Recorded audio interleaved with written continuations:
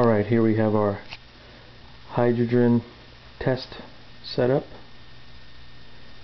The setup includes the hydrogen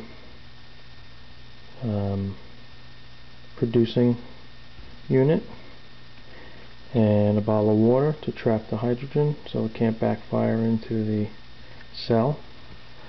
And here's an example of what one of the arrays look like, the plate arrays. I couldn't find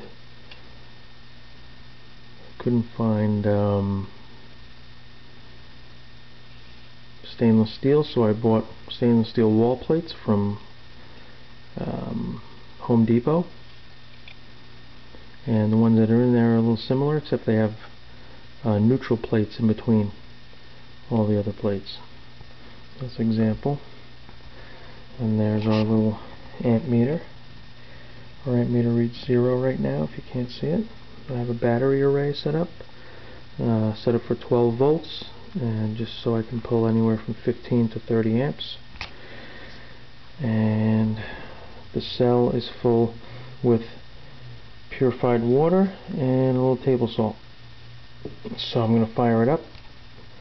Right now I'm going to connect the negative lead. And as soon as I do, the needle jumps to 30 almost, and it starts to bubble, producing hydrogen. Hydrogen, very explosive in high amounts, but these little bubbles will give us a nice little poof. And so to prove that it's hydrogen, we're going to ignite a couple of the bubbles.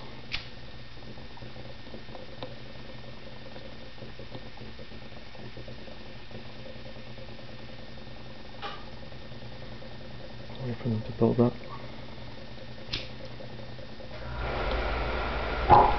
There we go.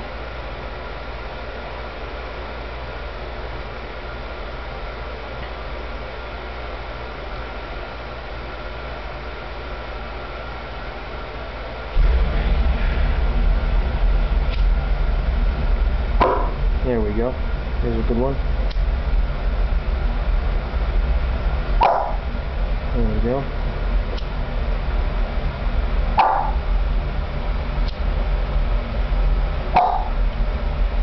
You notice how it's sucking the flame in. Some of the gas it produces, it's actually called Brown's gas. It has other properties to it, and some of the strange properties. Some of the bubbles implode, and some of them explode with a yellow flame. That one exploded.